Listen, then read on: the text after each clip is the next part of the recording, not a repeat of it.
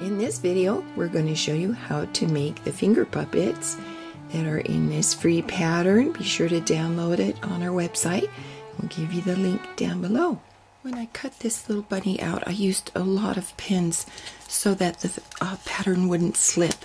I want to get just as an exact cut as I can. Now I'll have the ear color, and I'm using embroidery floss, 3 strands knotted at one end, and I'm just going to do a whip stitch. It matches the ear color, and what I want to do is make sure the stitches are completely perpendicular to that outside edge, and it will give it a look of a blanket stitch without hassling that extra part of the blanket stitch, which we will show on the outside of the bunny. I do use a blanket stitch. All of this can be done on the machine as well, a zigzag, or if your machine does a machine blanket stitch, it looks pretty cool.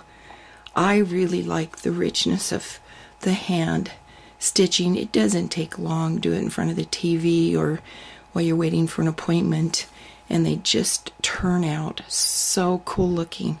So I'm going to do that to both of the ear colors, and I will do it to the muzzle. I whip stitched around the outside of his little muzzle, just leaving a little opening, where I'm going to add some batting, stuffing, just make that snout a little more dimensional, and then I'll finish whip stitching the opening closed. Now I've got the second layer of just the bottom feet. It kind of ends here,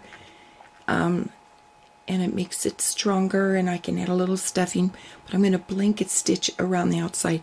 Now the blanket stitch is very similar to this whip stitch, however there's just an extra step.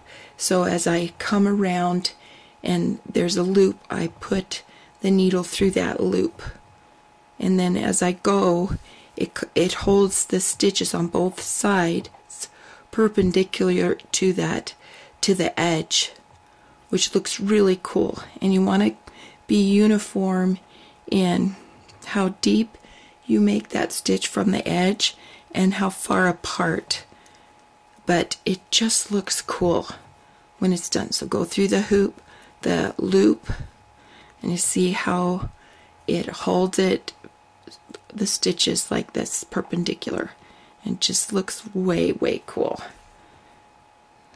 And it takes a little more time, but it looks so beautiful. These little rabbits turn out so cute, and I'm going to go all the way around. Now I'm going to put the back part on this bunny, the finger puppet part, and then I'm going to blanket stitch all the way around this part, and I blanket stitched across this part, and I've added a little stuffing. And then I'm going to put just a little bit of glue under those, the edge of these feet. And you can add stuffing in the arms and in the head if you like, or keep them a little more flat. He just turns out. Our puppets are done. Be sure to use a lot of color in them, and then be sure to watch the video that shows how to make the carrier for our finger puppets, this darling carrot. And the video should really help you. Be sure to download your free pattern.